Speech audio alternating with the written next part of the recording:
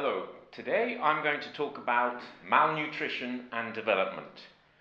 No doubt this topic conjures up images of starving children in the third world. But malnutrition is not the same as undernutrition. Across the world, levels of obesity are fast catching up with or even have exceeded levels of undernourishment.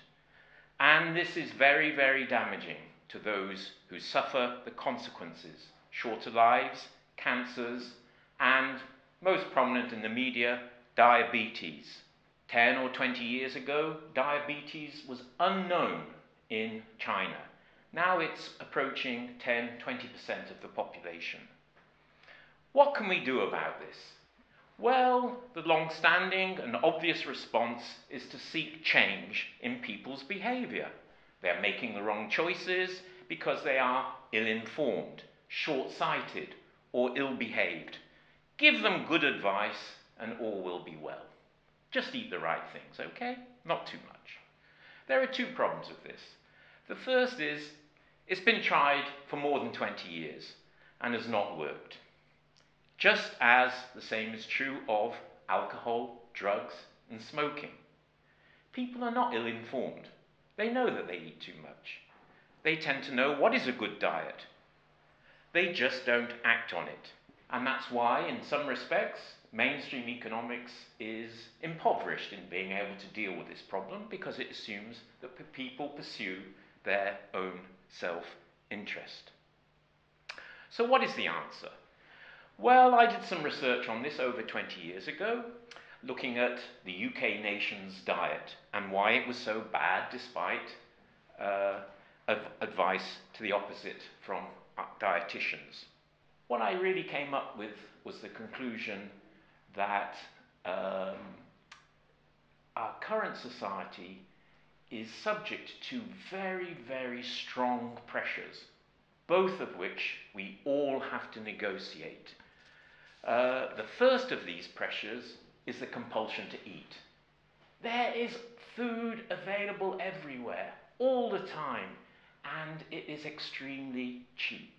The second great pressure is the pressure to diet. We're always being told to look out for what you eat, don't eat too much, try this product instead of that product, and so on.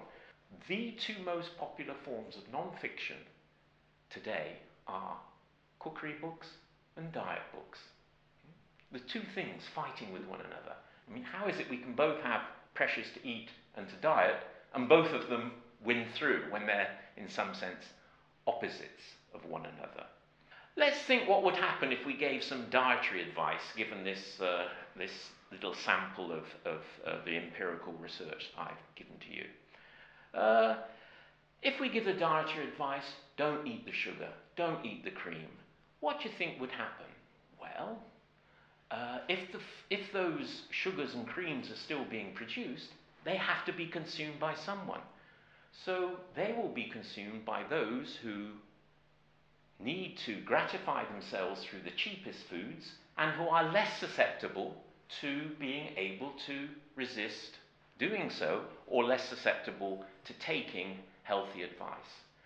And to be honest, those are precisely the people who tend to have the worst diets in the first place. So if we produce the sugar, if we produce the cream, and we give dietary advice, perversely, we're going to worsen the situation rather than improve it. So what is the policy advice that comes out of this? And I think it's very, very simple. The policy advice is that we have to make agricultural policy, we have to make food policy, and we have to make health policy all compatible with one another. If we subsidize the production, or if we encourage the production of cream or of sugar and so on, it's going to find its way into our diets.